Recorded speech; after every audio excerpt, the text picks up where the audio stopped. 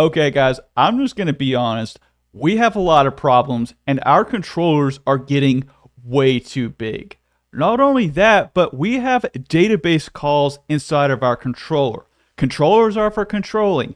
Databases are for database calling. We don't want to be mixing them.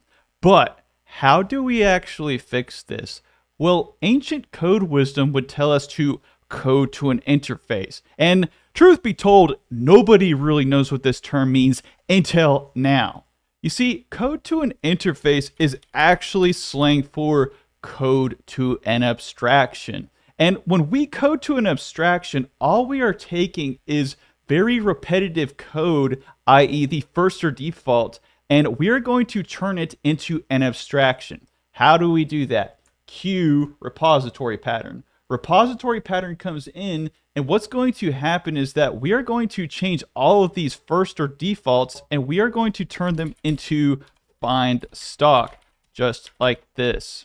As you can see, I've replaced all of these individual first or defaults with find stock, and this is what dependency injection and repository patterns do. They help us code to an abstraction. This find stock is an abstraction. We are hiding all of this code within another method, and it also provides the benefit that we can change this at any time. So let's say maybe we want an as enumerable, or maybe we want some other filter, or maybe we want the ability to add ascending or descending. When we abstract away code, we can make changes that affect all of these other pieces of code right here. And that is the whole entire idea behind abstractions. That is the whole entire idea behind dependency injection. But before we go, let's talk about dependency injection, because this is really important. 99% of dependency injection that you see is going to be constructor based. And the reason that we need dependency injection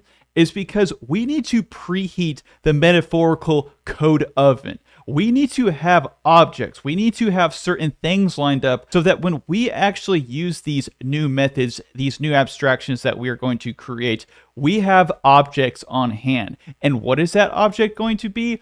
It is going to be the application DB context that we made. We need the database before we do anything else. So within that constructor, we are going to pass the DB context, just like we did in our controllers, but just in a different class. And that is the whole entire idea behind repository pattern and dependency injection. Let's hop inside VS Code and let's actually hook one up. Okay, so the first thing that we need to do is we need to create a folder for our interfaces. And I'm just going to go into here, create a folder called interfaces. And I'm going to right click, go, instead of class, I'm going to go to interface, and I'm going to create an iStock repository. Yes, almost like iPod. I'm going to add an I in front of that. And that's convention because it's good to be able to identify them with that little I in the front. The next thing that I'm going to do is I'm going to add a task, and I'm going to add a list, and this list is going to be a list of stocks, and I'm going to have a get all, or I'm going to call it get all async. Now, interfaces are something that you could spend the rest of your life reading about, but what interfaces really do is just allow us to plug in this code to other places and allow us to abstract our code away, and that may be confusing. But let's go back to our controller really quick. As I mentioned in the whiteboard, we want to get rid of all of these database calls. We want these database calls out of our controller because a controller is for manipulating the URLs and controlling that, but they're not really here for databases. So what are we going to do? We are going to create an actual repository. Now I'm going to create a repository folder, and you may be asking yourself, well, what about the interfaces? Here's the key thing. Interfaces don't really even exist. Interfaces are just here to do this. I'm going to go into here. I'm going to create a class, not an interface. I'm going to call this create stock repository. So I go into here, I create stock repository. And the whole point of an interface is so that we can plug in our iStock repository just like this. And we can quickly go in and implement the interface. And if you didn't see what I did there, I pressed Control dot, and it gives me the ability to implement the interface.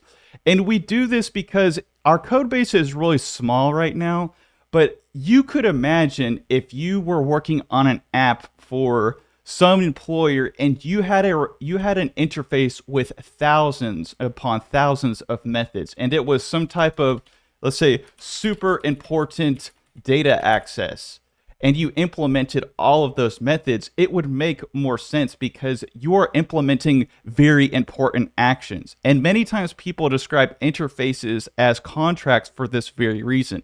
They're contracts because if you're going to use this super important repository, you're going to use this super important code, you need to implement the interface. You need to implement the contract, the interface as it is set up. But we're just going to go back here and we're going to turn it into the get all async because that's what we really want to do.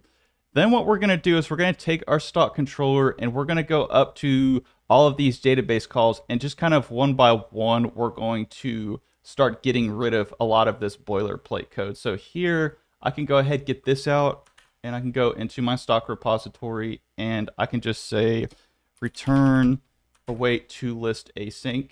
But remember that we need to actually bring in our DB context. And this is where dependency injection really comes to play. Right now, we just implemented the repository pattern, but now we're going to implement dependency injection. And this is all dependency injection is. And you actually did it before. You were using dependency injection before we even talked about it. It's when you bring in your DB context. So we're going to go into here.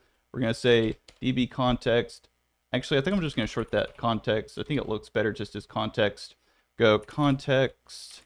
Just like this. So context, inherit from this. And what's happening is that this application DB context, this constructor is going to execute, and this context is going to be brought in before any of this is brought in. And this is what's going to, quote unquote, preheat the oven. This is what's going to bring in the database before we actually use any of it. And we're also going to go up here. We're going to go private read only.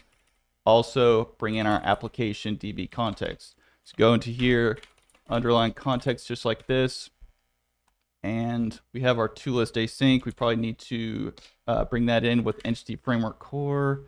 That looks good. So let's go over to here, and now we're going to go ahead and get everything out of the controller. So now that we're inside of the controller, what we're going to do is we're going to leave the application DB context in here for now, but we are going to leave our application DB context in here for now. But what we're going to do is eventually we're going to remove this, get this out of here because we don't want the database in here in the future. We still need it for now because we need these methods to work. But what we're going to do is we're going to bring in our actual repository.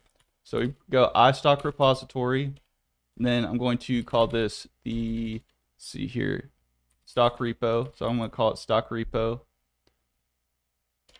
Then down here, I'm going to go stock repo. It's going to get this from the constructor. So we're going to go stock repo right here. Then I'm going to go up to here, and I'm also going to add the iStock repo at the top. So I'm going to go iStock repo, iStock repository. Gonna go stock repo, and we'll go ahead and bring that in. So stock repo, and that's going to inherit from here. Now everything's pretty much good to go. We've got all of our groundwork laid. Now what we can do is we can actually go into here and we can put our get all async. Instead of having this context, instead of bringing in all of this from the database, we can now go into here. We can go stock repo, and we can say get all async, and everything should work. The last thing that we need to do is we also need to go into our program.cs, and before we do anything else, we need to wire this up. Now, in the very beginning of this series, I said something about this is where services are held. We need to wire up our services, and the way that we wire up our services is right before the app. What we are going to do is we're going to go into here, we're going to say services, we're going to say add scoped, and then we are going to go ahead, we're going to add our iStock repository, stock repository. Go ahead, go do that, and we should be good to go. Also, you're going to need to make sure that you restart this, otherwise it is not going to work. So go into here, go ahead, start it up. Hopefully it'll run. And let's go in and check our get all, make sure our get all is working. And if you look at that, our get all is working. And not only that, but our stock controller is looking a little bit better. Plus, we have everything laid out. We can really go through and start abstracting stuff and getting stuff out of the controllers after this. Anyways, I hope that you guys enjoyed this. If you did, make sure to smash that like button, smash that subscribe button, and as always, thank you for watching.